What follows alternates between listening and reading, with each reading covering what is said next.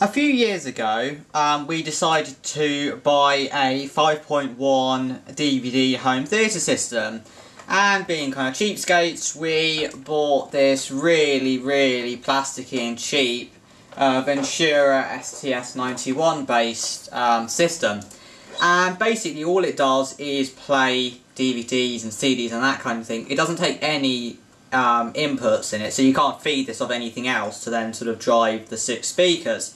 So I thought, based on the sort of topology this likely uses, we can then potentially sort of hack it to work quite well as sort of like a PC 5.1 amplifier. So now I've already kind of semi-taken this to bits, so you won't be able to see all too much. So currently, at the moment, all that's in the case is basically just to do with the DVD playing part. So on this side of the case, we obviously have the DVD drive itself, and it then connected through a mixture of cables here onto the DVD decoder module, which is this board we have here. And basically, long story short, this black cable then connected onto the main amplifier board, and then obviously the amplifier board then connected to all the outputs. So here you can see the amplifier board in a bit more detail. So we have a heatsink here, which is where the amplifiers are. So there's 3 currently on there at the moment, because I've currently used 3 of them. And this is where the input from that thick ribbon, the thick black ribbon cable I was talking about earlier, comes from. Then there are just some transistors along there, which I think are effectively working as preamps to then pass the signal onto these. If I just turn the board over, if you follow the tracks from, say, those amplifier chips all the way around and across, you see they end up at the outputs.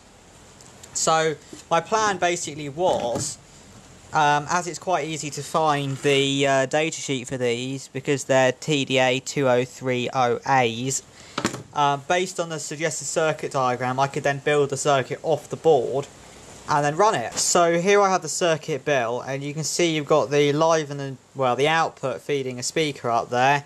It's the DC input here, and the sort of input from the device up here. It's all very much a simple circuit. I mean, all there is there's a capacitor there across the input, and then there's just basically this other little circuit here with 2 capacitors and 2 resistors, and that's really pretty much it. And this can output about, I think, about 30 watt peak, so it does get pretty loud, certainly too loud for that speaker. But you see, I've got 1 channel here, so I'm going to try and build the circuit up for the remaining channels on this board to try and get either 2, 3, 4, 5 or even 6 channels out of this, which is going to be rather time consuming.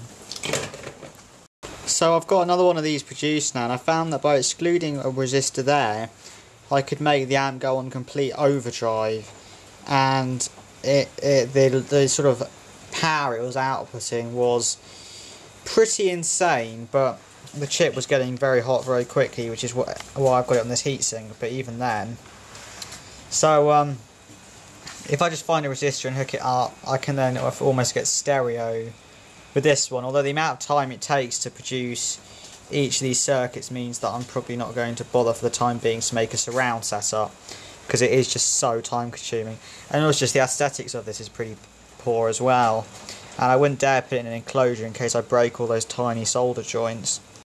So you can see I've got the two connected up onto the heatsink there, and it does work fine. I mean, there's a whole load more on the